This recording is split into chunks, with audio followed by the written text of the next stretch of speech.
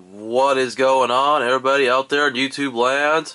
Revolution Cowboy here, and I'm back with some Japanese Pokemon trade card pack openings. So before, I've opened up base set and then several, at least two of each of the other sets: Jungle, Fossil, Team Rocket, Gym Series 1, Gym Series 2. Well, now it's time to move on to some later sets. So I got a couple of Neo packages, Neo Series 1 and Neo Series 2. And just for time convenience, I'm opening one per video. So this video will be Neo Series 1, or in the US we call it Neo Genesis. And this set, the Japanese and English sets are about the same, other than the fact that there were some Neo promos with Chikorita, Cyndaquil, Totodile, and their evolved forms that were also featured in our English set. But this one will just feature just one of each of them, while ours featured two of each along with their evolved forms. There's Lugia. And back in the pack, there's a Pichu, the baby for Pikachu, and an Apom, and that's about it. And of course, there's about 10 cards per pack, if I remember right. And the holographic's usually in the front.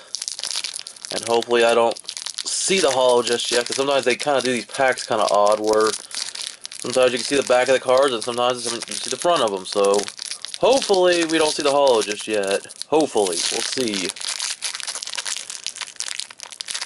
Just making sure. Alright, so they're always, okay, in the back. Alright, just making sure. So, if it's right, and I'm not sure how this works, if it's just going to be one rare or two, because I know the Gym Series is the only series where the rare and holo were in front of you. You got two rares. I mean, that was awesome. The rest sets you always got one, and this set, just like the base set, you're not always going to get a holo. I was going to say always, but that one, you're not always going to get a holo.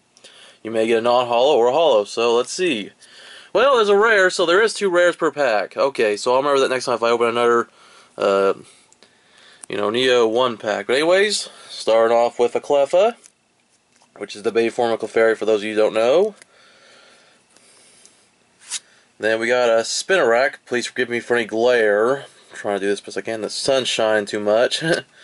We got a Bayleaf. We got a Snubble. It's too much lighter here. I guess this was not the best spot. This would be kind of like a Double Gust. I cannot remember. Dang, for the life of me, I forgot. This one's like a Energy Switch or something like that. I can't remember. Or Switch, just in general.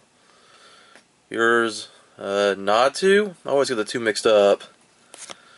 This is Pokemon Town or Pokemon March, depending on the translation.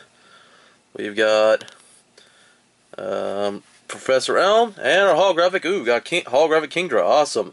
I have this card in English, but you know what, I'm glad I have a Japanese too, so hey, we got both a holo and a holo, that's pretty cool. I mean, I don't know the odds of these packs compared to, the English ones. The English ones, you don't always guarantee a holo, but hey, good way to start it. Start off with a rare and a holo. So here's the holo, and once again, get the rare out.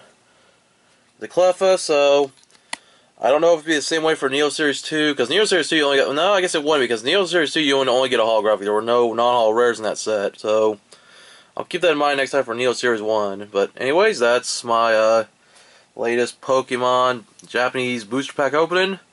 As always, new to my channel, hit that subscribe button, and make sure to like this video, comment, and all that good stuff. Anyways, I'm Revolution Cowboy, rock on, and keep collecting.